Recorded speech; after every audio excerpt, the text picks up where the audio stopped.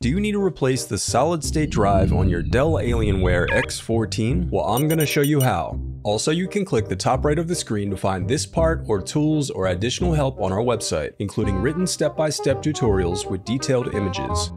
Now that that's out of the way, let's get started. Alright, the first thing that you'll do is unscrew the bottom base cover. Then you can use a plastic scribe to pry open and separate the bottom base cover. To prevent static discharge, I recommend disconnecting your battery before moving any further. I also recommend sorting out your screws as you take apart your laptop. It'll make it that much easier during reassembly. Next, unscrew and slide out the solid-state drive bracket. Now slide out the solid-state drive. The reassembly of your laptop is as simple as following your steps in reverse.